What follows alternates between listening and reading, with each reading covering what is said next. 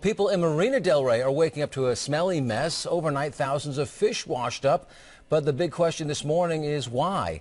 Eyewitness News reporter Q McCrae live in Marina Del Rey with what we know so far. Q. Well, John, I know I woke up this morning with a stuffy nose, and I couldn't be more happy because everybody's walking around here in Marina Del Rey talking about this nasty stench in the air caused by all of these fish. Take a look at them. It's a sea of silver out here. I was just speaking to one of the residents here who's also a fisherman. He's calling these anchovies, and he's hoping to pick up a few to use on his fishing trip tomorrow. But there are more than just anchovies down here. There are stingrays.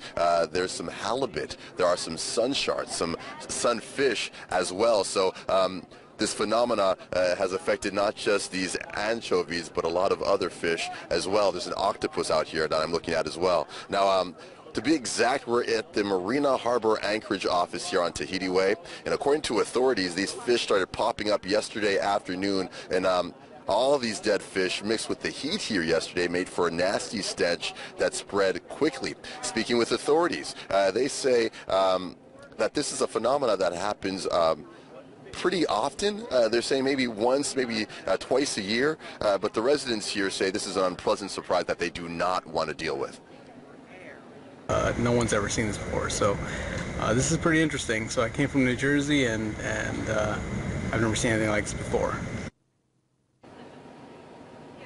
Now, we've covered these stories in the past in different areas, though. In Redondo Beach and Ventura Harbor, the phenomena was attributed to oxygen deprivation in those situations.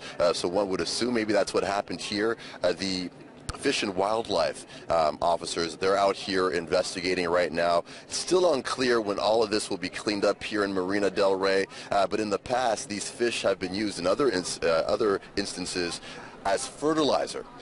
So that's the latest this morning from Marina Del Rey. I'm Q McCrae, ABC 7 Eyewitness News.